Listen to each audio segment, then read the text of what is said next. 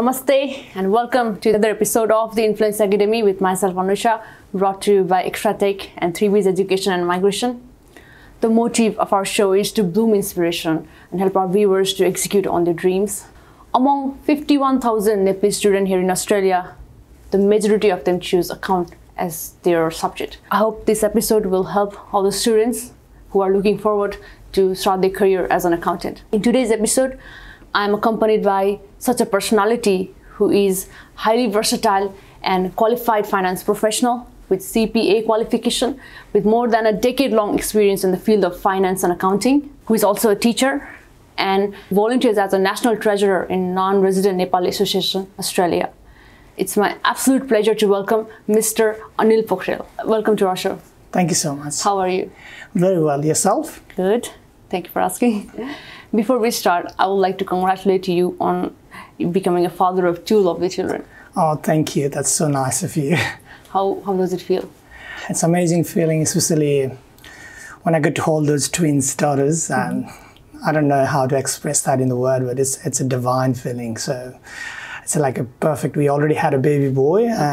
Who is turning 2 in a couple of weeks' time, and we're blessed with 2 lovely daughters, and it's like a perfect family. So it's pretty amazing. Yeah, pretty amazing. The ability to use one's time effectively or productively is the greatest challenge that the student face here in Australia.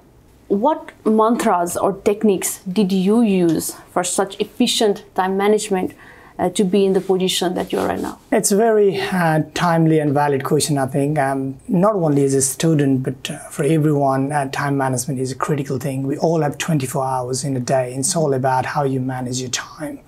The first tip, what I've found out, is prioritizing the work. So prioritizing the work is very important. So that will help us to figure out what is the most important task and that what can have a significant impact in the results.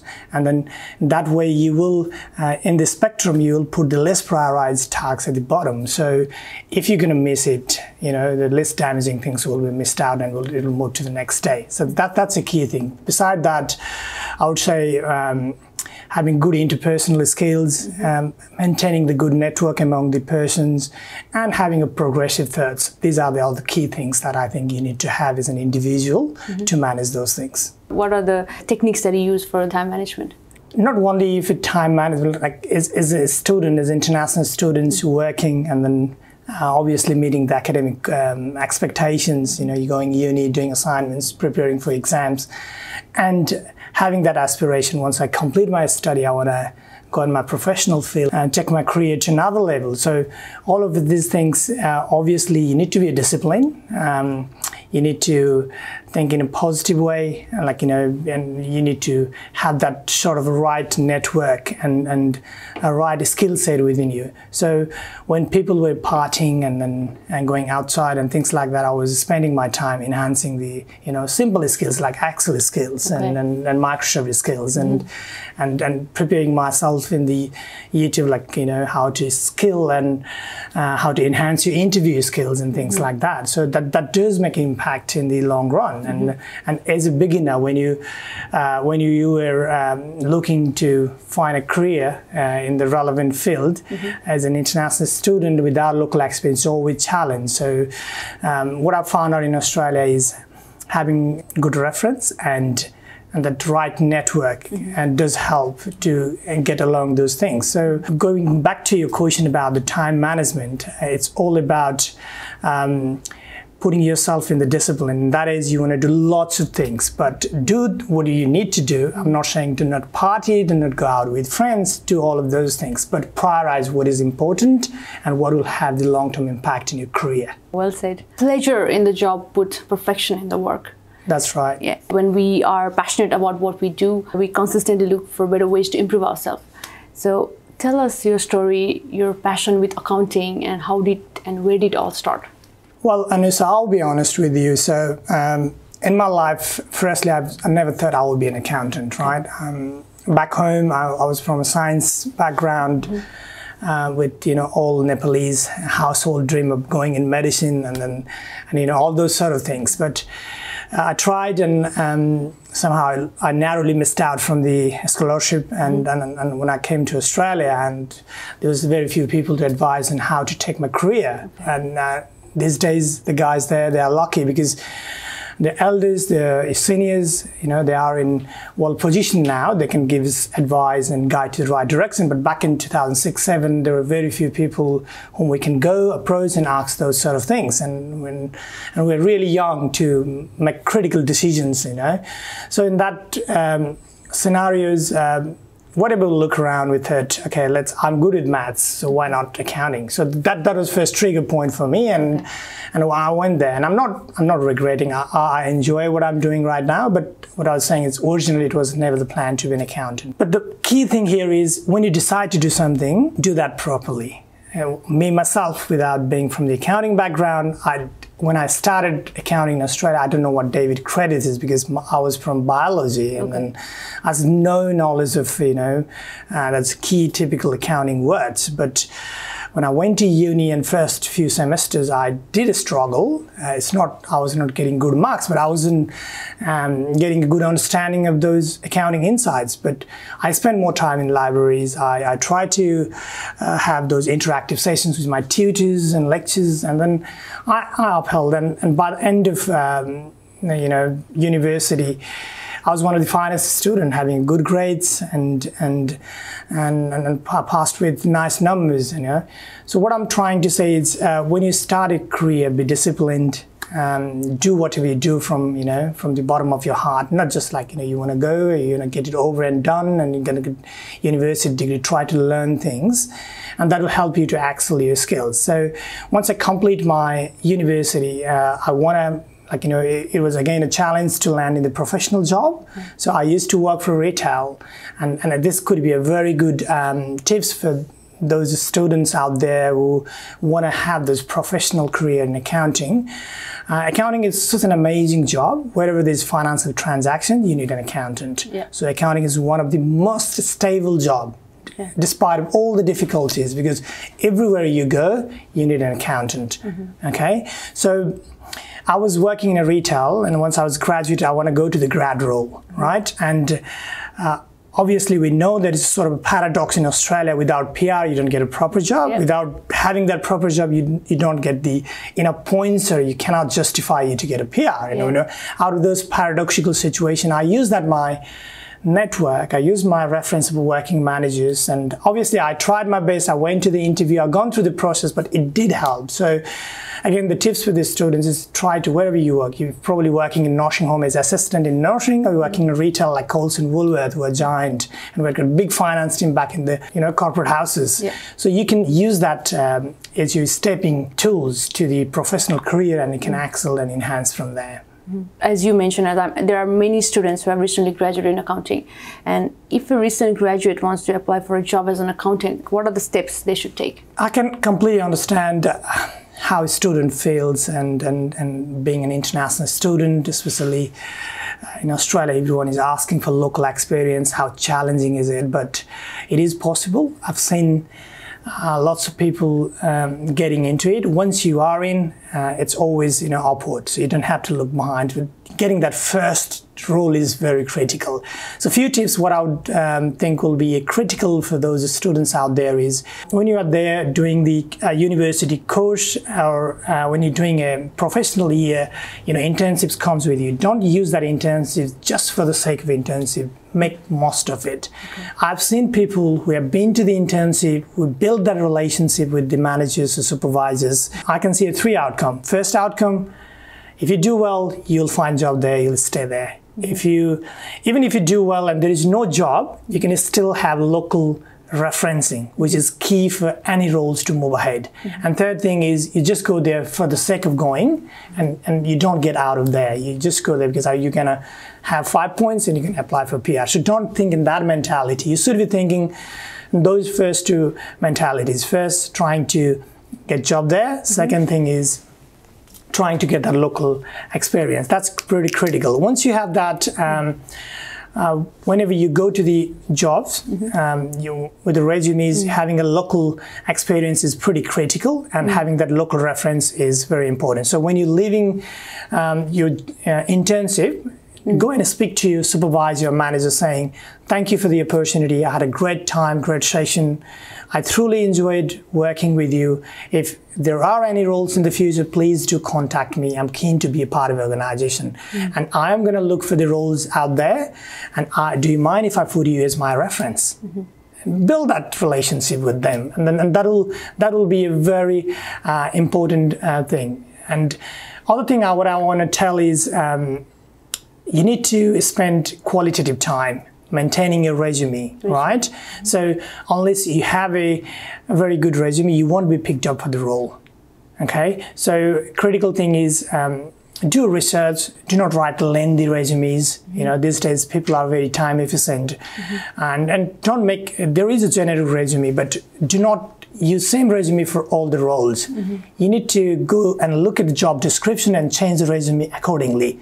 I know 80% will be same thing, but 20% you need to always play around looking at the job description. That's what you need to do. But the problem with lots of people from our context or from our background is they tend to maintain one resume for 20 jobs, and you won't be picked up, because these days HR, they are busy, and when they advertise a role there are 500, 600 resumes, and they filter by keywords.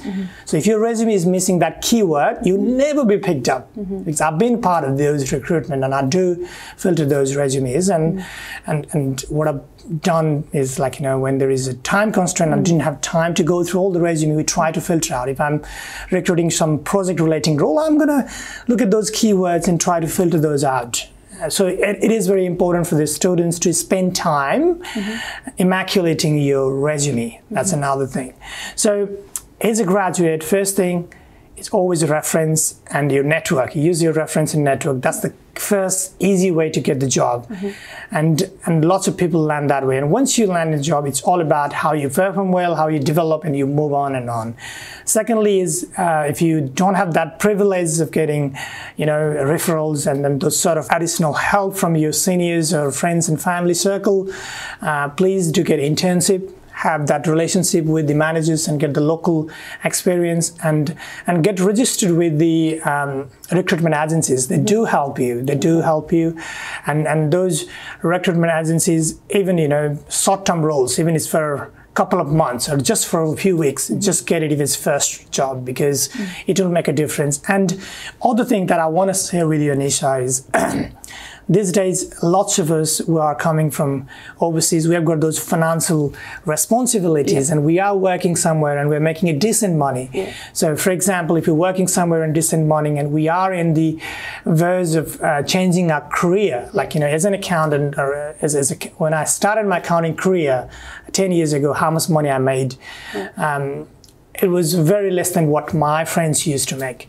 Things have changed now, but what I'm saying at those stages is I had to risk leaving what I used to make working in the retail or the industry, and I had to go back to that career, sacrificing temporarily, thinking it will be better for in the long term, you know. So you need to make those sort of critical decisions. And other thing is an international students, it's quite important to enhance your communication skills and all those sort of interpersonal skills. So lots of people, we work in kitchen, or, you know, even a cleaning job, facility management job, which is amazing as a student. I've done that in the past, and I'm very proud of it, because it helps me for the time management, and it is, you know, working on your own, there's less pressure. Even you're tired, you can manage your work, and it has good one. It helps to pay your bills and university fees and things like that. But do get involved in customer-facing roles, even 10, 15, 20 hours a week, or even less than that. I don't know how you can manage it, because it helps you. Because it makes a difference when you put those sort of roles in the resumes. And it will make difference when you're facing the interviews and things like that. And communication is very critical tool, and that will help you to land in the better way. Like we discussed, how our interpersonal skill is really important. how we should develop with our ongoing jobs, how we can improve ourselves by learning few things online as well. What would you like to say to those students who just use the platforms such as Professional Year just to collect points for permanent residency? They are not passionate about working as an accountant, they are not passionate about the career, they just do it just for the points. What would you like to say to those students? So that's a very good question, honestly. When we say professional year, I know it's more of dominated by getting 5 points for permanent residency and things like that. But think in this way: if you want to pursue a career in accounting, you're going to some accounting environment, you're working under some finance professionals, that is a great opportunity for yourself to learn those skills, enhance yourself, prove you are a right candidate. So if it's bigger size companies and if they are going through the recruitment process, and if you can convince that you are a person with right attitude and you are keen to learn and grow and you can add value to that organization, they will hire you, first thing. Second thing, if they don't hire you instantly, they will keep you in mind, and in the future, if these roles comes in, you can apply, or they may approach you on their own. You can ask for unpaid internship as well. That's right. And thirdly, what I think is, in Australia, you need to have local referencing. So when you work with those people, you can build that relationship and you can take that referencing as an asset. So it's not just collecting 5 points, you're collecting those critical things that will shape your career in the long run. So, and as you mentioned earlier, internship doesn't need to be paid. For example, if it's short-term pain, would lead to the long-term gain, you should be doing it. And that when lots of my cousins or younger brothers and sisters come and ask for me for these suggestions and things like that, I always say it's okay to do another role to pay your bills and things like that after you finish the university, but do find those internships, have that local experience.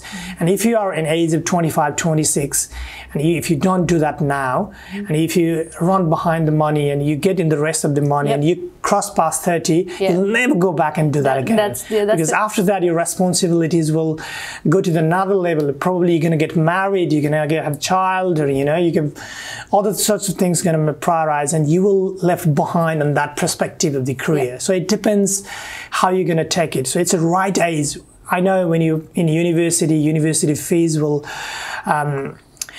dominate most of your things, but once you get out of the university and that 1.5 year, invest in your career, and we all need money and we will make money at some point, but just sacrifice that 5-6 months to 1 year for just be visionary for your future. Exactly, and that will make a big difference in a career. Moving on, so in a business they hire an accountant to manage cash flows. So how important is it to budget household expenses and income? And so what are the tools that we can use for budgeting effectively? Very lively question, I would say. One of the fascinating things about being an accountant is, as I said, it is one of the highly demanded jobs, and it's related to money. So when money comes in, people take it in high regards, and you've got importance. But other thing in your lifeline, in your day-to-day life, it is very critical to have financial literacy. The term financial literacy I'm using. So financial literacy, even my parents has financial literacy, but as a professional, when you bring that literacy, it will make difference in your life. So it's all about how you manage the funds, how you budget, and things like that. So there are multiple things we can talk about this, starting from the small business and large businesses and large projects. My expertise is more of working in the big projects, engineering. I work for engineering firms, and they deal with the mega projects like building motorways, stadiums, and then things like that, which are like millions to billions dollar project. And these things are very critical, but essence is, again, those financial disciplines that you can bring your personal life. For example, if I get paid once a month, how am I going to manage that throughout the year? And then, paying mortgage to bills to, and saving that for the future, and investing that to other portfolios, for example, shares, investment properties, and things like that. So few things that I want to share with you is, firstly, you need to understand cash inflow and cash outflow. These are the two critical things. So what is cash inflow means what is coming into your bank account. Once you know what is coming into your bank account, you can plan for the foreseeable situation. You can say up to, obviously, if you are in a job or if you're doing a big business, job is quite easy because you have got consistent cash flow, the money coming in. But if you're talking about the business, there could be risks associated and there could be ups and downs, and it's quite challenging there. But it's very important to understand what your cash flow trend is. And depending upon your cash inflow, you're going to be managing your cash outflow. So you try to intend you're in the cash surplus situation. That means your cash inflow is always in a better situation than your cash outflow. So if you have that tracking or tracing, you don't need to be an expert to do that. Even simple calculations, simple records, and having that simple financial literacy on your day-to-day stuff will help to maintain those things, and that'll give you some sort of financial independence. And I'm going to use that word, financial independence. It is very important for your mental well-being as well as to be confident in your life.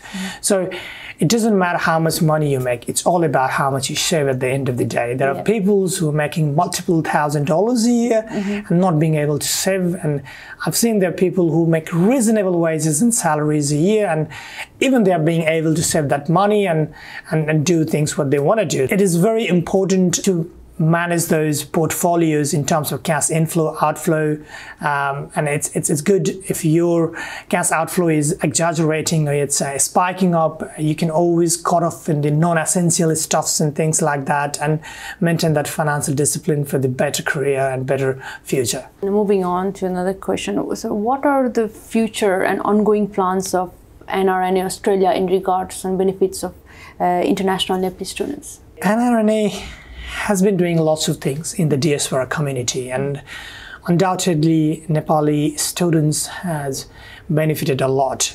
I know there are high expectations out there, but what I can say is, being a treasurer of NRNA and one of the director of NRNA is a voluntary organization with limited resources, and whatever it's doing it's totally in the capacity of volunteers out there.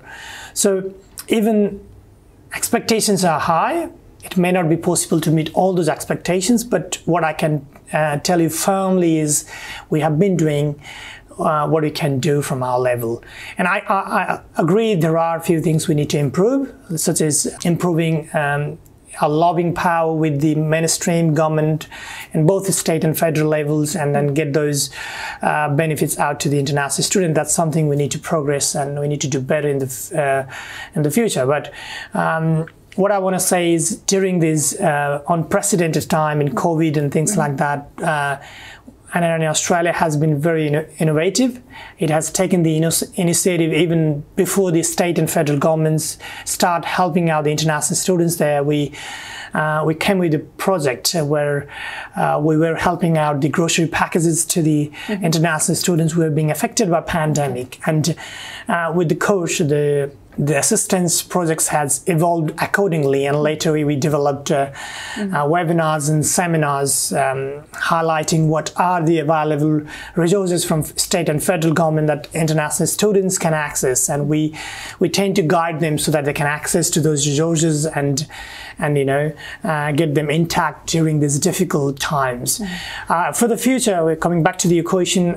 In the future, we have recently decided to develop an advisory council of the international students. We have asked expression of interest from Australian international students, especially from Nepali origin. So if they can go and fill that form, we'll form a council. So it is solely developed to take the recommendations and suggestions from students, what we can do better for them in moving forward. Beside that, there are a few projects in the pipeline, such as enhancing employability skills, simply like giving a white card or barista training, having another series of webinars and sessions of how to access the governments and mainstreams incentives and benefits, and There are sessions run by youth forums and different state coordination councils, and how to improve the resumes and CVs, and how to enhance the interview skills so that you can do well in the interviews and securing the job. So all these sort of things. And beside that, students have been hard hit in different aspects in this international market, because they have been away from the home. They're young. They are missing family. There is emotional challenges there. They are struggling with the studies and then work-related challenges. So, there are lots of challenges there. And I've seen, being a treasurer, I've been in one of the critical role where I release the funds for funerals and repatriation of international students who is committing suicide due to mental health issues and things like that. So we are coming up with some of the mental health sessions, and we are looking this closely, and we are working hard to close that gap. I know it's a huge job, and it's not just possible from NRNA, but we are trying to do what we can, but we need support from the broader community, people like yourself and, and all the stakeholders out there. We all, if we stand together and then have that optimism and positivity out there, and if we spread the masses of love and positivity, we can do better in the future. How can a volunteer work motivate one individual? Well, that's a very good question again. Honestly speaking, what I think is we are human beings. Yeah. We are superior creatures than any other millions of creatures out there. There are millions of species out there. And the beautiful thing about being human is we just don't think about ourselves and our family. We think about people out there. And it is sort of a satisfaction when we go out there and assist someone. When you bring a smile in the face of someone, it does help you, in a different way. It brings a positivity out there. And for me, is being a volunteer and getting involved in the community work, that gives me a different sort of satisfaction, and I think it is my responsibility too. Like we say, we are a global citizen. So citizen is a word that derived from Greek. Okay, originally when that word derived, citizen means not everyone can be a citizen. Citizen are those people who can do something well for a community or someone else. That's why that citizen word coined, and it has been used in modern English. Okay, so as a citizen, it's our responsibility to think about obviously ourselves, our family, but our community and the people out there. In your experience, so what are the challenges do you think is faced by international students here in Australia? If I have to talk about the challenges for international students, I can broadly categorize into 3 categories. Firstly, coming as an international student, they have study-related challenge. Second is work-related challenge, and third is generic things, life-related challenge. So work-related challenge is from where we come in, and the study pattern here, the study and curriculum and the academic system here is quite different than where we, for example, if you come from a country like Nepal, and curriculum here, it's quite different. And when coming as a new students without all this information, it could be quite shocking, doing assignments, if you don't know about referencing, if you don't know about plagiarism. And I've seen few people being struggled there. And I've been instructor, and I've been teaching students from the last couple of years, and I can see the challenges with answering those questions. They're very well with examinations, they've been trained with those things, but when it comes to research-based study, they're not quite strong in those sort of things, and that has caused some sort of emotional dilemma, even with the mental health issues. That's one of the challenges, I would say. And to get over the that study-related challenge, what I suggest students out there is spend more time with your tutors and lecturers. Do not hesitate. Lots of students are hesitant to go and approach their lecturer and tutors, express themselves. They are there for you, and there are universities and your colleges have the student support center. Go and talk to them, and don't get hesitant with the language barrier. Language is just a language, with the course of time, even you do mistakes, if you're not confident, but if you keep communicating, if you keep expressing yourself, you will eventually develop. I know English is a second language for all of us, and it could be quite challenging, but it's part of learning too. So do not get hesitant on that part and keep moving on. That's what I want to suggest. And second thing is obviously work-related challenge I've seen. Obviously, as I said, coming from the non-English speaking background, not working in this sort of environment and just coming, it's very hard to land on the job, even as international student. I'm not talking about a professional job, I'm just talking about a first job in Australia, you know, going in the cafes or getting those roles. So again, I ask you to get connected with your networks. Referrals is the best way to get first job, honestly speaking. If you do not land on the referrals, it can be quite hectic and can be quite frustrating. But having said that, do not be pessimistic. I know the market right now is not great, but Australian economy will bounce back and you'll be fine. But my response for you guys is, if you are working, and I've seen lots of people being, you know, discriminated or being exploited in the job. It's just because you are from a non-English speaking background, or you're not raising your voice in the rightly fashion. Please do not do that. In Australia, if you're working legally, there is a fair work, you know, and you can report. There is a decent pay rate, and there are decent incentives and privileges that are set in those fair work terms and conditions that your employer need to follow. And you don't worry about visas and things like that. It is your right. So if you're being exploited in the job, please come forward. Go to your seniors, brothers, sisters who have been here for a longer time and ask for suggestions. I'm being treated unfairly. What should I do? And then we can guide you to the right direction. Do not stay quiet, and do not, you know, that will affect your mental health, and that's not fair for you. That's another suggestion I would want to say to you guys. And thirdly is getting used to with these environment, and, you know, getting familiarized and accustomed with the Australian environment. Other challenge I've seen is, as an international student, accommodation. And coming here, you need to share with the people who you've never seen in the past, and, you know, and there's you are staying with your parents, everything is there for granted, you don't do anything, and all of a sudden world is upside down. You need to start doing things from the scratches. You share with the person you have never seen and never known, and, you know, there is some sort of conflict there, and all those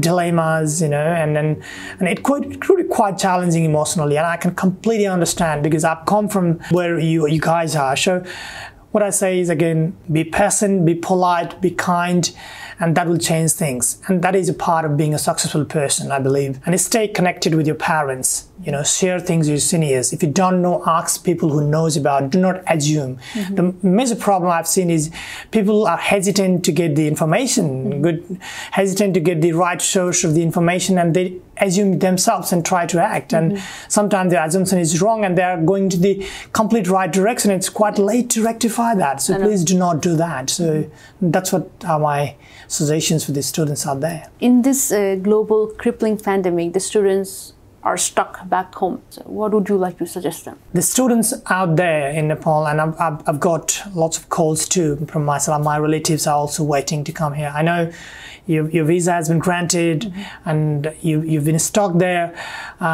Even your visa has been granted and things like that. I don't think Australian government policy is quite there to bring you guys here. So during this time, again, be patient. Use this time to study something, to enhance your skills, you know. If possible, liaise with your education provider and check them if they can offer the online courses, and try to involve in the online courses. And when the border opens, you can fly back.